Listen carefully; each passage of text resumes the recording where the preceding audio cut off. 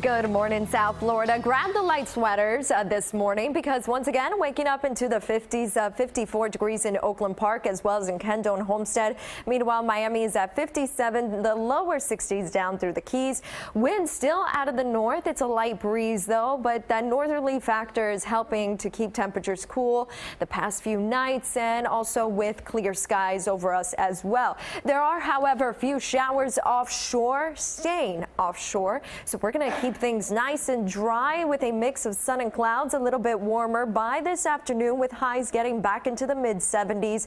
High pressure still in control, but it slides off into the Atlantic east of Florida, and that's going to bring back an east wind by tonight and especially by tomorrow, then turning out of the southeast and south as we head into the weekend. By the way, tomorrow, very nice and comfortable conditions for this time of year. A little bit warmer though Saturday with that southerly flow that's going to help to warm things up and back to the 80-degree mark at least for South Florida. And then by Sunday, watching a cold front that's coming in quick. This one's going to bring in gusty showers throughout the day, maybe the early half of Sunday, and then really cooling down by Sunday night into the low 50s and 40s across South Florida as an Arctic high pressure digs in all the way down into the southeast. Pretty impressive there.